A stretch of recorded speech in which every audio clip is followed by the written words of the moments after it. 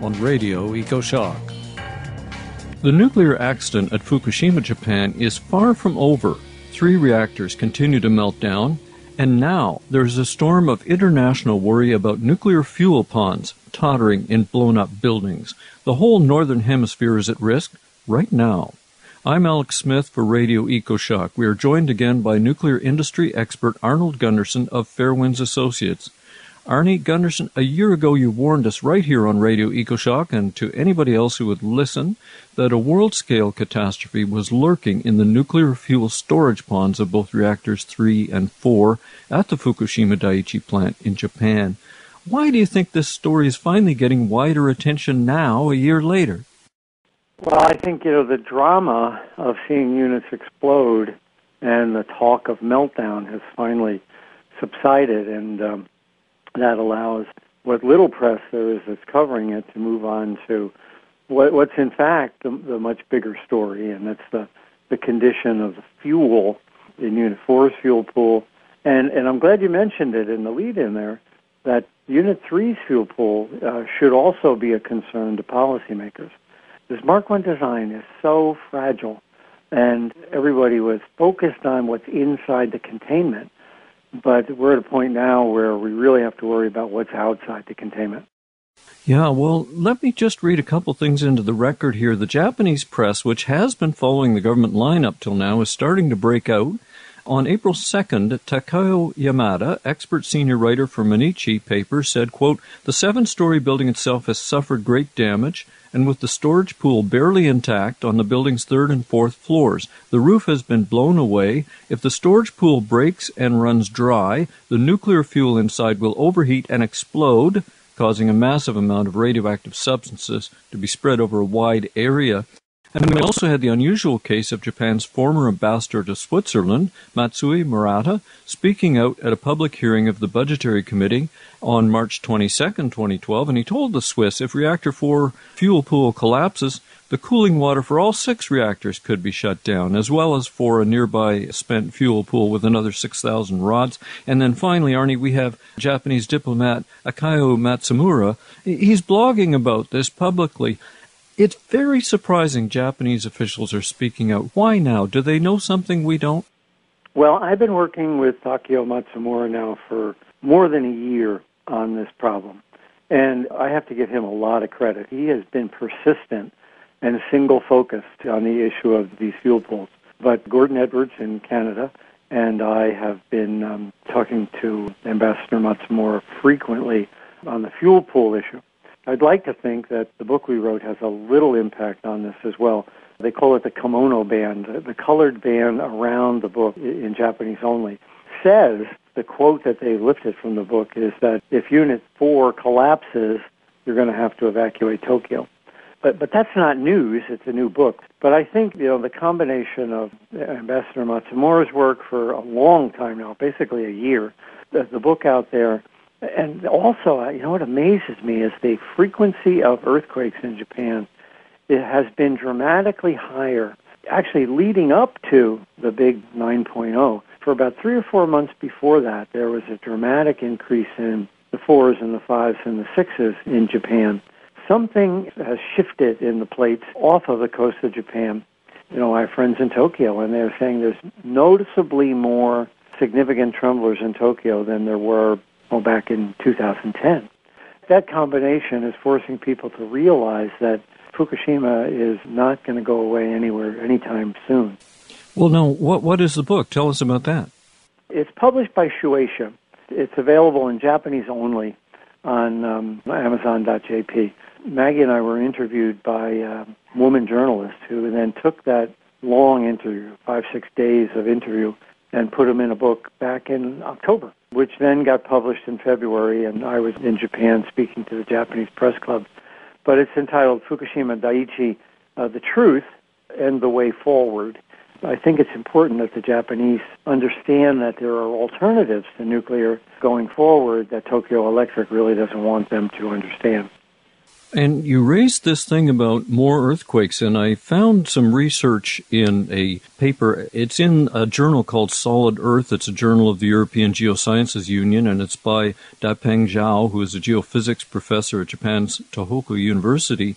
And he says that the giant earthquake of March 2011 has reactivated a seismic fault closer to the Fukushima nuclear plant, and using the latest scientific techniques and measurements, this paper warns another big quake could strike even closer to the plant. And one blog, Washington's blog, which is a pretty good blog, it says, scientists say there is a 70% chance of a magnitude 7 earthquake hitting Fukushima this year and a 98% chance within the next 3 years. And you said in an interview with Dr. Helen Caldecott back in February that if they got another 7 quake, that could do it. That could bring the reactor 4 fuel pool down.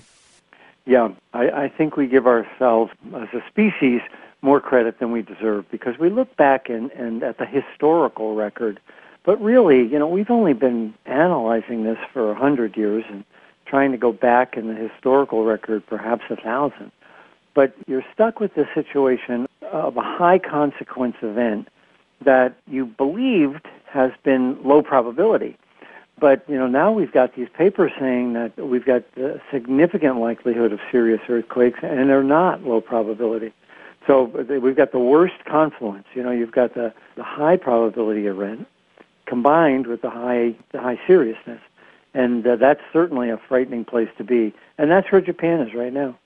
Well, it seems to me, and many Radio Ecoshock listeners from all over the world have written me about this, that we're sleepwalking through a potential global catastrophe, and they want to know, why isn't there an international emergency action plan to save us from this? It's something that might make Chernobyl look small in comparison. Have you heard rumblings about that? What are your thoughts? I have no information about any kind of a global concerted effort.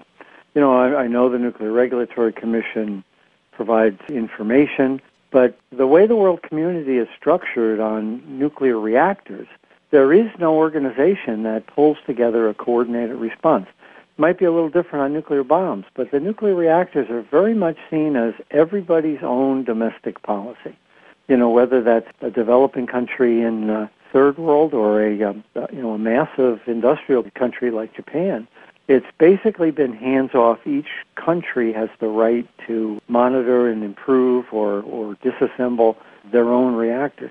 I don't understand that because, as you just said, we are looking at the possibility of a global calamity. But the way the international law is structured, and also, frankly, trying to get the interest of the State Department and the President is an incredibly difficult process.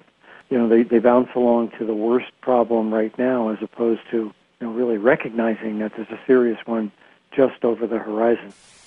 Well, we have social protests and actions on all sorts of things, even 9/11 and all sorts of things like that, but I'm not willing to just sit here and wait and see whether myself and my grandchild are irradiated, to see whether the Japanese do something. I'm just not willing to wait for that. I agree with you, and I've been talking to as many government officials as I can, but I really haven't sensed that they have a fire lit under them on this. I guess that's a bad analogy when we're talking about fuel pool fires, but I really don't sense that they have any burning desire to tackle the problem. There's 3 ways you can tackle this problem. The first way is to gamble that the existing trolley is strong enough to put the spent fuel cask into the Unit 4 pool as it is. It seems like, I think Japanese officials are considering that as an alternative. The problem is that particular trolley is weakened by the explosions and the fire, and if you were to try it, it may fail, in which case it would puncture the floor of the spent fuel pool. The last thing in the world you want is, as you're moving fuel, is to drop a spent fuel canister through that floor, because it will crack the floor, drain the pool, and cause the worst imaginable accident, which Brookhaven has estimated at tens of thousands of people will die from cancers as a result of a fuel pool fire. So you don't want to go there. It's kind of obvious. So the second way would be to use those smaller cranes they have on site and develop a special canister that maybe would only move 2 or 3 pieces of fuel at a time, But you got to get it off of that high floor and onto the ground. And the faster, the better. So that's sort of my proposed alternative. They already have another fuel storage spot on the site. So if you could get the fuel off that pool onto the ground and then into that other spent fuel storage pool, the problem is 95% mitigated. And the third alternative is to build a building around the building and then put a heavy-duty crane on that building and use that. The problem there is that, like you said, the chance of a severe earthquake are significant over the next year or two. If you want to gamble that it won't happen, the best thing to do would be to build a building around the building and put a crane in there. But given the consequences, I think the middle alternative, especially design a really small cask that can take out 2 or 3 bundles at a time and get them on the ground and then put them into the existing pool. Oh, I know the one you mean. It's got about 6,000 fuel rods in it right now. And time is of the essence. We really don't want to wait 5 or 10 years to pull this off. And Unit 3, you started the lead in on this whole piece by talking about Unit 3. Unit 3 is worse. It's mechanically, it's rubble, the pool of rubble, and it's got less fuel in it. But it faces the same problems. Structurally, the pool has been dramatically weakened, and God, nobody's even gotten near it yet.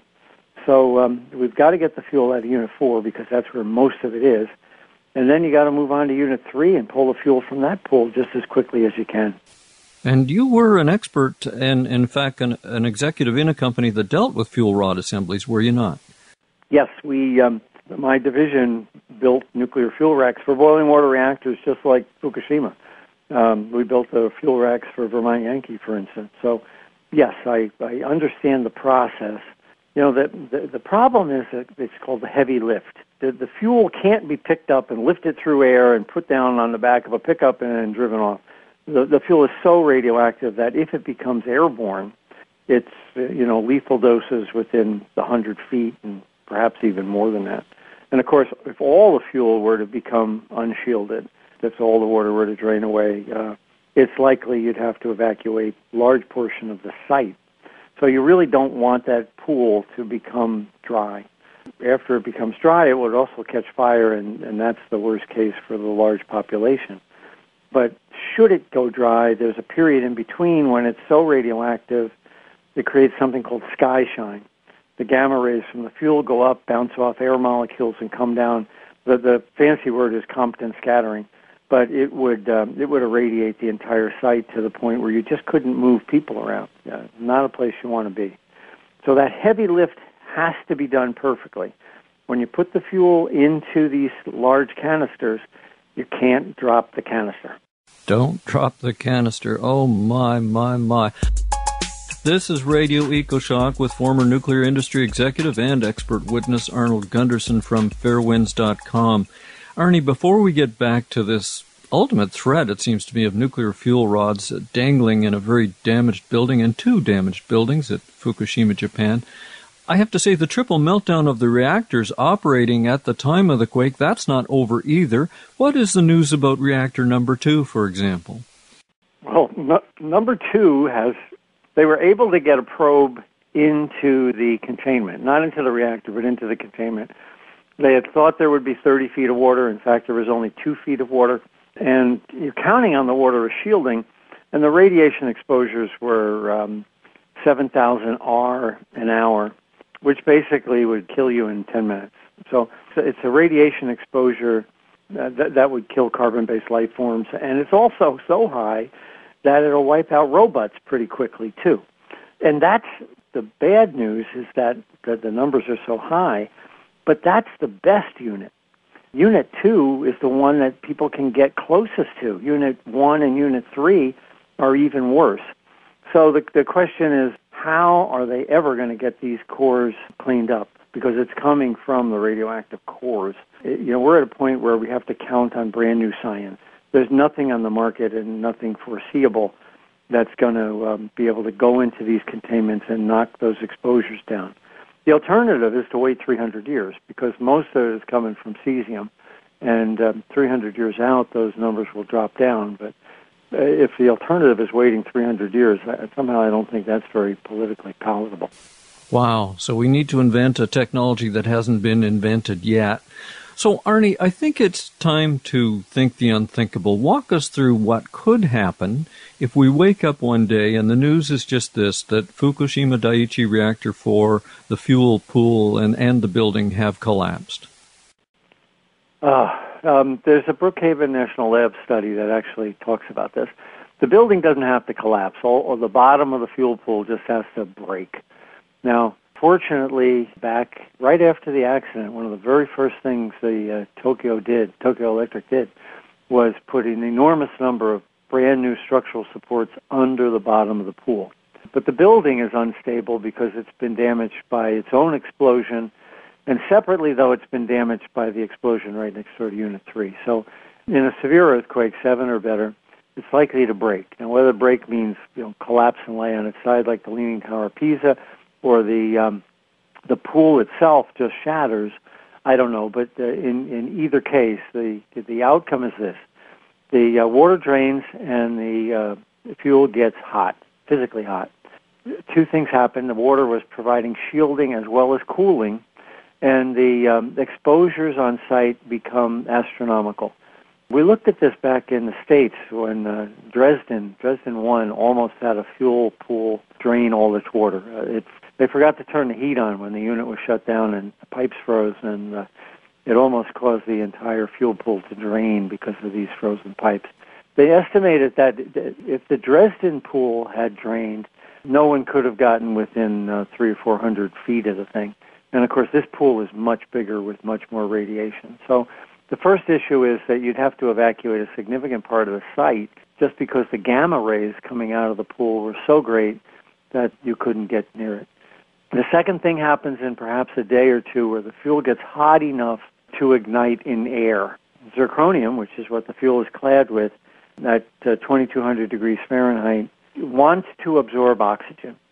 And if the oxygen is in water, it will suck up the oxygen in water and create hydrogen, which happened in the explosions on 1, 2, and 3. But if the fuel is just exposed to air, it's going to take the oxygen out of air and burn. When it's going to create zirconium oxide, and that's basically a fire. So if the fuel catches fire, you volatilize the cesium, you volatilize the strontium, you volatilize the plutonium, and a witch's brew of other isotopes, which then go airborne as a micron-sized hot particle, and they get breathed in. My advice to our friends in Tokyo is every morning check the tube and make sure that Unit 4 is still standing. And the moment you hear Unit 4 is not still standing, leave. And that's been my advice for a year. So then the health consequences, the Brookhaven study says tens of thousands of fatalities from cancers because of the hot particles that are thrown up from the fire.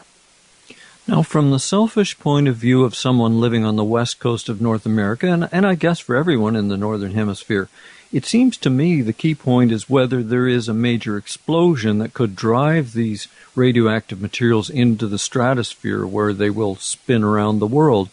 And how do you estimate the risk of a major explosion if that Reactor 4 building collapses, for example? Yeah, I don't think it's going to be an explosion. I think it's going to be a fire. But I still would be concerned if I lived on the West Coast. The heat of this fire is extraordinary, so that the particles are buoyant. They're going to be extraordinarily hot, 3,000 degrees. So you're going to have an upward moving thermal plume that's going to push this thing up 5, 6, 7 miles, and then it'll be pushed by the jet stream. The hot particles we've already seen on the West Coast probably didn't come from a single event, but were lifted by the smoky fires that we experienced back in March of last year. This fire would be hotter, so it would essentially be this pyre of ionized gases that would lift the hot particles up high enough to get in a jet stream and hit the West Coast. So there's a lot of air between the West Coast of the United States, and the East Coast of Japan. So certainly the Japanese would have to worry more. But, it would be appropriate to have monitoring planes looking for the plume and letting people know where the plume was if this event happens. I think we all just have to pray that this earthquake doesn't happen until the fuel is out. I think it's pretty clear it will happen, but it doesn't happen until the fuel is out. Or if it does, it's a small enough earthquake that the building doesn't crack. Yeah, I think we have to make this clear to listeners that this isn't a guaranteed event, that we don't have to totally panic right now, because there is a possibility that we may luck our way through this and not have yet another major nuclear event from Fukushima. But there is the possibility it could happen. And so from my point of view, Arnie, we've just got to get the Japanese or some international body to do as much as we can to make it as safe as we can. Yes, you're absolutely right. As quick as we can. We're in a world where people don't like to be, which is these low probability, high consequence events. Because of the damage to this unit and because of the increased seismicity in Japan over the last 3 or 4 years, it's no longer low probability, like 1 in a million. If it's 1 in 100, that's awful, because the consequences are so severe that even a 1 in 100 event would be, mathematically devastating. Yeah, we couldn't recover from it in anything in a meaningful human timescale.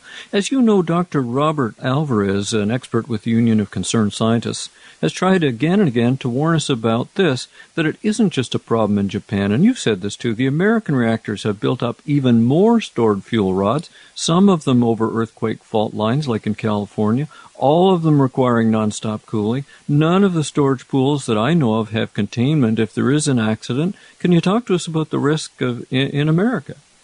Well, the Mark I pools, and there's 23 in America, don't have a containment above them, and also the Mark IIs, and there's 4 or 5 of those, I can't remember. The General Electric Mark IIIs, and there's only a few of those, but also the pressurized water reactor pools are much better protected.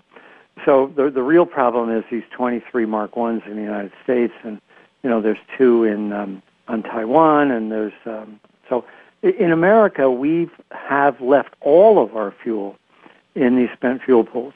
I was speaking at the Boston Library last summer with Dr. Gordon Thompson, and he calculated that there's more cesium in the Pilgrim Pool, and this pool is 40 miles from downtown Boston, than in the 800 bombs that were blown up in the atmospheric testing during the 50s, 60s, and 70s. And so if that pool were to catch fire, the consequences go beyond what the Brookhaven lab numbers were. The key question is, why are we leaving it there? And the answer, unfortunately, is money. The owners of the plants, the technology's there. You reconstitute the fuel, put it in a cask, and put it down on the ground, and it's called, and it doesn't have to be water cooled, it can be air cooled. Each of those casks costs a couple $1 million, and you need perhaps 30 of them. So we're looking at $100 million exposure, financial exposure, to the utility that owns the plant. But the consequence is the public exposure is dramatically less. The Nuclear Regulatory Commission has consistently bowed to the utility desires to keep the fuel there to save $100 million a reactor. And it's a risk that we shouldn't be taking even before Fukushima. Dr. Alvarez has been saying this now since, 1994. So he's been a voice in the wilderness on this for, close to 2 decades. And it all boils down to money. There's absolutely not a single technical reason why we can't get the fuel out of those pools and into dry storage underground. Is there anything that you'd like to add for our listeners as we wrap up? I guess 2 things. One is that this debt of gratitude that I constantly feel toward the perhaps 2,000 men and a few women that basically saved the world back in March of last year.